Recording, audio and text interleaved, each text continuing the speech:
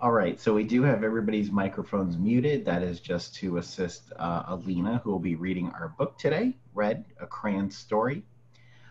This story actually holds some um, very, very sentimental to the Museum of Discovery and Science, especially during Pride Month and Pride Day for us.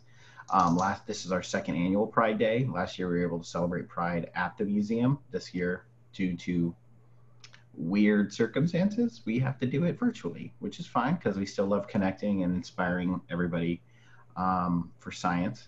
And what we're going to do is we'll have Alina read the book, and then we'll say goodbye to everybody, and then we'll see everybody again at 1 o'clock. We're going to be making slime, so if you got the supply list and you got the things, or if you didn't and you just want to watch us make slime and play with it, join us at 1 o'clock. It's a different link, okay? It's a different link. It's not the same link as this one. You got to be pre-registered.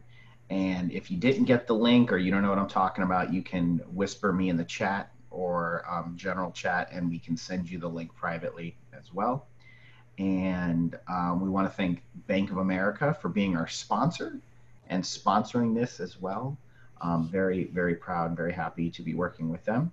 So without further ado, I'm going to introduce Alina, who will be reading the book Red, A Crayon Story by Michael Hall. Ready? Good to go? All right, guys, let's get going. If it has a glare and you can't make something out, please feel free to tell us so we can adjust it. The lighting's a little funny here. He was red.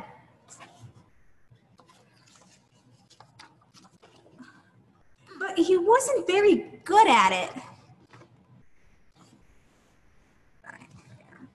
Here.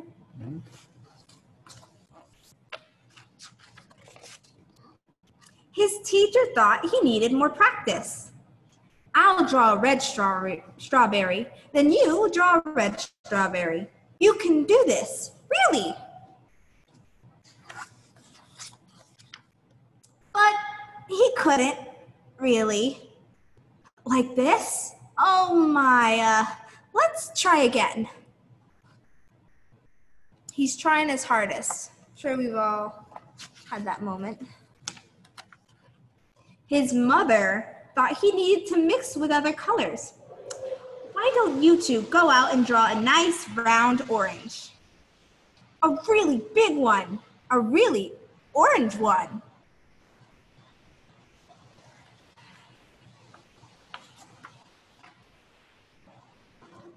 But they made a big greenish one. Yuck. Oops. Does that look like orange to you? You look really hard, it could be. His grandparents thought he wasn't warm enough. Your class is making self-portraits for Parents' Night. Wear this warm red scarf. Nice. It's so you. We all received a wonderful gift from our grandparents. Beautiful scarves. But it so wasn't. There's Red's beautiful portrait. Does it look like him? I don't think his parents are or his grandparents are surprised. Oh dear me. Green has some fantastic art skills right there. Everyone seemed to have something to say. Sometimes I wonder if he's really red at all. Don't be silly. It says red on his label. He came that way from the factory. Frankly, I don't think he's very bright. Well, I think he's lazy. Right? He's got to press harder. Really apply himself. Give him time. He'll catch on. Of course he will. Everyone has something to say. But he didn't catch on. Green drew a green frog. Black drew a black sheep. Brown drew a brown cow. And red, that isn't a red ant he wanted.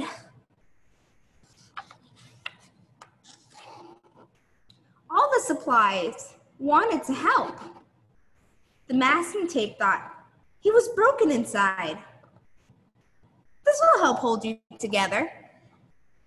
The scissors thought his label was too tight. One snip should do it. I thought he wasn't sharp enough. Stay still now. Do you think those things are going to help him be read? Well, let's see.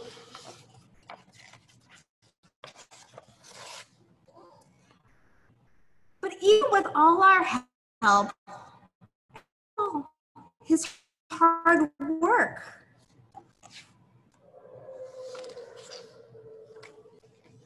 he just couldn't get the hang of it.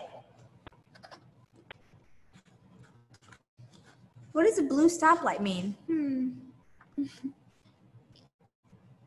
But one day, he met a new friend, and they asked, "Will you make a blue ocean for my boat?"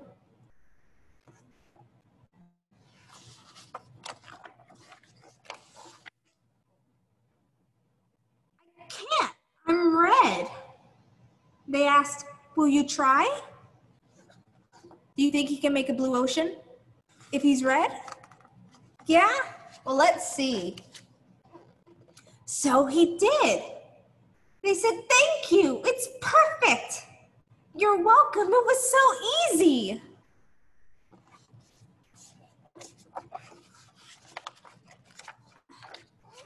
And he didn't stop there. He made blue bells, blue jeans, blue birds, blueberries, and blue whales.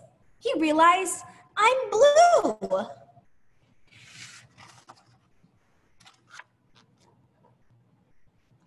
He wasn't red, he was blue, and everyone was talking. "My son is brilliant. Who could have known he was blue?" I always said he was blue. It was obvious. His blue ocean really lifted me. All of his work makes me happy. His blue strawberries are my favorite. He's so intense. I'm going to make a green lizard with him, a really big one. I hear he's working on a huge new project. He's really reaching for the sky. So all those people who were talking before, they have new things to say. And he really was reaching for the sky. The end. Now I hope everyone liked that story. Thank you for tuning in, and remember, you'll find something you're good at. That's it. So we have our next program will be at 1 o'clock. At 1 o'clock, we are going to have slime making. We'll do that with Alina and Shanita.